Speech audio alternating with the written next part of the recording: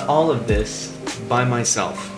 I didn't have another camera up, I didn't have anybody else. This was just something I've really been wanting to try to see what are the limitations that I can fully reach with just myself. How much can I possibly do? Now I know what you're probably already thinking.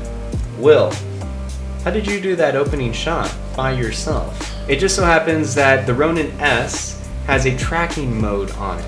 I would highly suggest that you go ahead and get a Ronin S so that you can start doing these amazing tracking shots like I just did in this all by myself. All I hit was the record button, I tracked them all out on the app, hit record, and it walks it through it. As you can see, I'm playing with my phone in the beginning. I was just hitting start on the Ronin basically. So I didn't have a storyline yet, so I did what I normally do. I went to Epidemic Sound, which is where I get all my music from. Started looking for inspiration, came up with a nice track. I want something short, nothing too crazy, just because I knew it was going to take a lot of time to shoot by myself.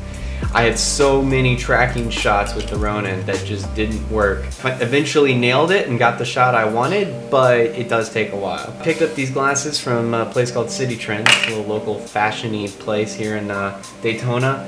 I already had this coat from Goodwill, and so I couldn't even tell you what my character is. I think I'm a professor. I really did not work on the backstory that extensively. I am sorry for all my screenwriters out there.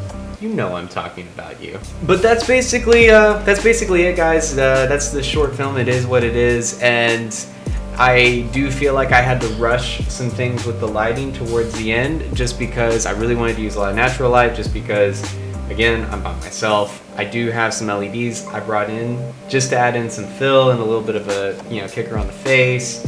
But towards the end, I started losing all my natural light, rely solely on those LEDs, and I do feel like that changed the tone just a touch. But it's a short little film for a vlog, and I thought I would just show it with you guys.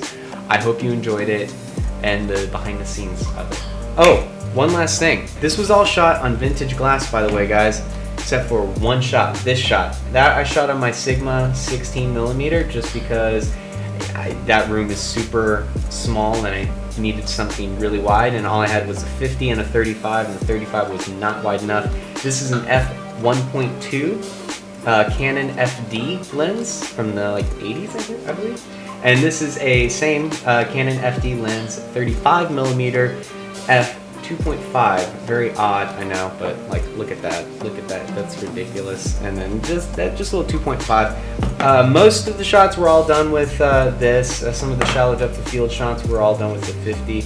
But yeah, those were the lenses that I used, and the camera that I used was just a cheap little Sony a5100. The lenses were adapted, and that is the camera setup right here, guys.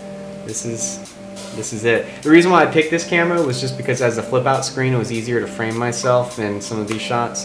The A6500 doesn't have that, and I really didn't want to deal with the FS5 because it's way too big. That is the end of today, guys, and I will see you guys bright and early tomorrow morning.